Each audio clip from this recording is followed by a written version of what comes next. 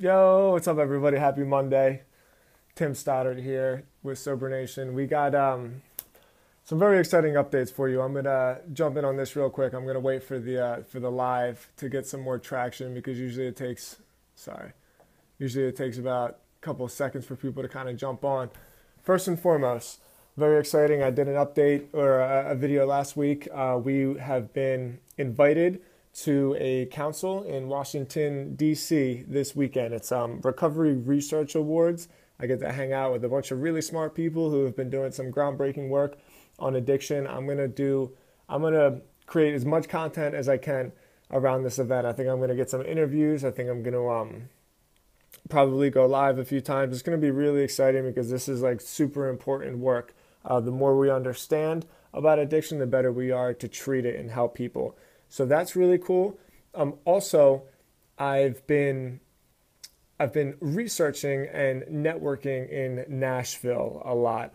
If there's anybody from Tennessee that's going to be looking into this, please shoot me an email. It's Tim at sobernation.com.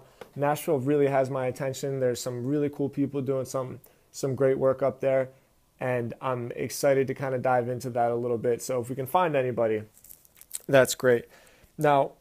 Now that we've got that out of the way, the subject for what I'm talking about is in response to a message that I received this week. And I went back and forth with this woman over and over again, and it was about her children.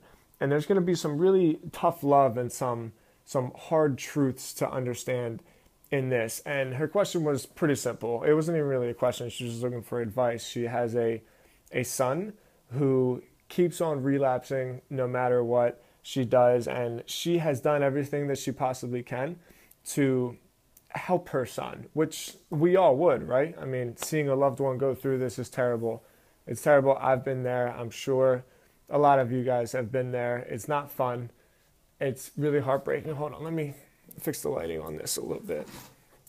I'm in our conference room, so it's kind of dim lighting. I think that looks a little bit better. And my advice to her was not what she wanted to hear. And I can understand that. Here's my perception on this. It's easy to say that addicts are sick people. And I get it, it's convenient. It's true, there's a lot of truth to it. But it gets to a point where once you've been given the help, once you've gotten some sobriety, then you can't be labeled as a sick person anymore because you've been fed the medicine that you need. At that point on, if somebody decides to relapse, I think we have to treat that as a conscious decision, because if you don't, then there's no consequences. Then it's just, oh, this person's sick, he needs help or she needs help. We have to love him or her back to health. And don't get me wrong, love is very important.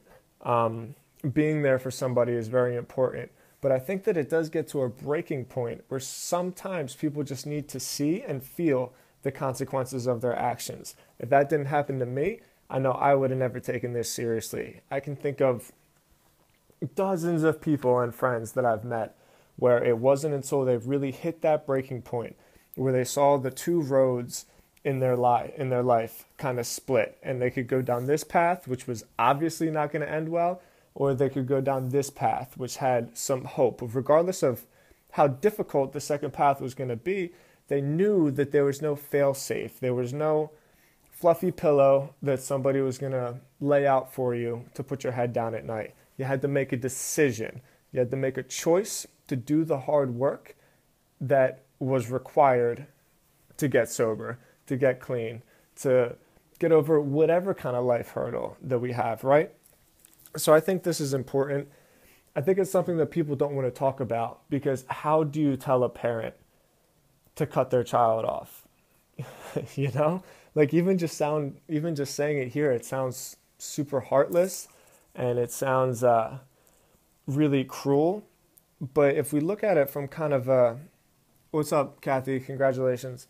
If we look at it from a really pragmatic standpoint, your other option, if you're not willing to kind of draw the line in the sand and say like, hey, I've had enough, we've done enough of this, you're on your own now. Your other option is to just continue going on this route and this repeated behavior over and over and over again. There needs to be a decision for both the parent or the sibling or the loved one or whatever, and the person that's struggling with addiction that this is it, enough is enough. Let's make some real choices so that you can better your life. And I think without that, it's just really difficult.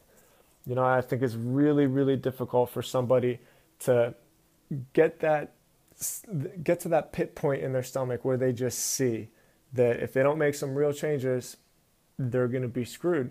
Because as long as you have the backup plan and as long as you have somebody that's willing to bail you out, it's really tough to get to that spot in your mind where you make that conscious decision to do the work required. So that's my 2 cents on it.